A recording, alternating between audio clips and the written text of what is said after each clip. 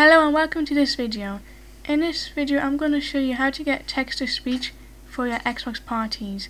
This can work for Xbox One, Xbox Series X and Xbox Series S. So first you need to go in the settings.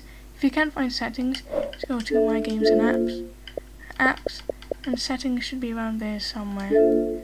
And you go all the way down to accessibility, then to game and chat transcription. In party chat options, you need to take text-to-speech there, and then there's different text-to-speech voices there. Jenny.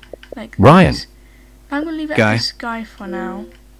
You have to X out of there so it'll work, but you need to go in a party first, because text-to-speech for parties. So you just need to type like anything like hi, and it should come. Hi. There we go. And if you want to change it, just go back and you can put Jenny instead or whatever. And you go back there in the party and say maybe this. Good. And there you go. I hope this helped you. If it did, please leave a like on the video and thank you for watching.